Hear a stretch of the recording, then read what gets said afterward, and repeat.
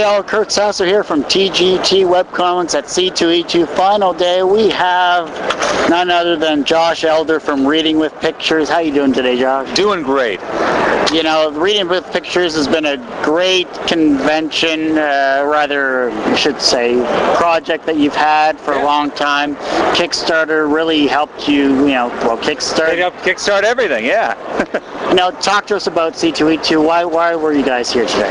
Well, I mean, we were here because it's our backyard, for one thing. We're Chicago-based primarily, although we have a national scope. And we were here at C2E2 because we're really good friends of the show. I've been working with the Read people for years at the New York Anime Fest and the New York Comic Con, and we wanted to do a lot of programming here on Kids Day and throughout the professional development days on Friday and Saturday for teachers and librarians. And honestly, we were the best people for it.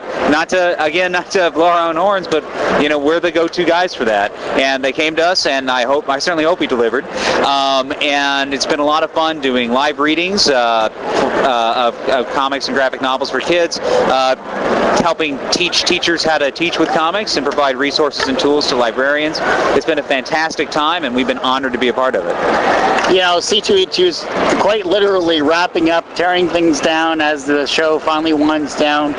You guys have been a real instrumental aspect in getting comic books as an educational tool rather than just as a comic book. It's great to see, and it's something I don't think that's really been tried before.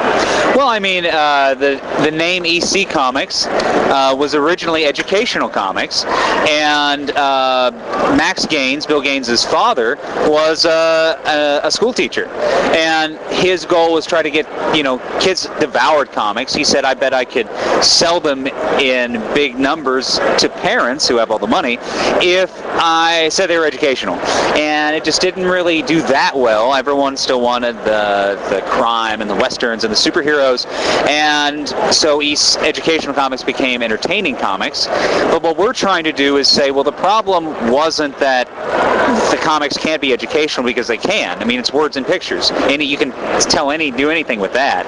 It's that the material just wasn't like people treated the educational material as a side project. It wasn't given. No one cared if it was any good or not, and that's wrong. And we want to make educational comics and facilitate educational comics that are both educational and entertaining, that are well done, that you'd read no matter what. It doesn't have to be assigned for you to read it. I think that's the goal. Exactly, yeah.